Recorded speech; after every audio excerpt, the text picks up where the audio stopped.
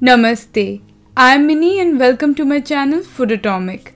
Today we are making the easiest recipe for creamy vegan carbonara. So without further ado, let's get started.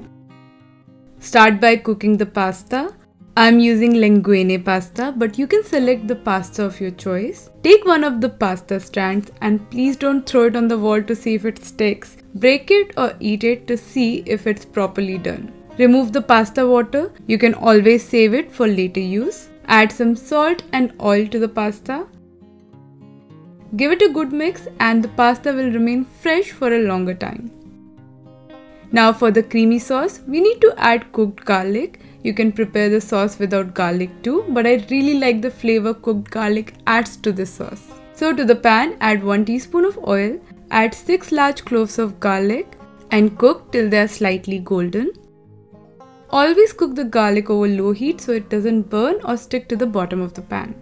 Set it aside and let's prepare the sauce for cooking the mushrooms. Take 1 teaspoon of olive oil, 2 teaspoons of vinegar, 1 tablespoon of agave syrup, 1 tablespoon of soy sauce. Mix everything well and the sauce for cooking the mushrooms is ready. Next, let's slice some mushrooms in chunks. As in the original carbonara recipes, they use pancetta or bacon and we are replacing it with mushrooms. I have taken around 400 grams of portobello mushrooms. If you are new to this channel, I am here to help you in your vegan or plant-based journey with easy recipes. So don't forget to like, subscribe and hit that bell icon for future notifications. Heat the pan. There is leftover oil from cooking the garlic. Add the mushrooms followed by the sauce. Mushrooms will also release moisture when they are cooked. Set the heat to medium and for this recipe you can also use vegan bacon or tofu or jackfruit to get similar flavors. You can choose any type of mushroom. The idea is to reflect the flavor similar to bacon.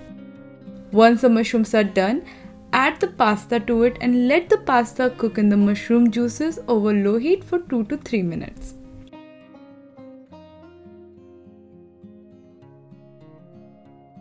Meanwhile, let's prepare the creamy sauce. To the blender, add 150 grams of soaked cashews, cooked garlic, soy milk, nutritional yeast, lime juice and blend it into a smooth sauce-like consistency. Then add the cashew cream to the pasta. Switch off the heat at this point. 2.5 teaspoons of salt or as per taste, 1 teaspoon of pepper and mix well. In the original carbonara recipe, they use egg to bring in the creaminess and never use any cream. We are using cashews and doing the same. You will notice that the mushroom pieces will sit down towards the bottom of the pan. While plating, ensure to give everyone some chunks of those delicious mushroom bites. Finally, garnish it with some fresh parsley and crushed black pepper.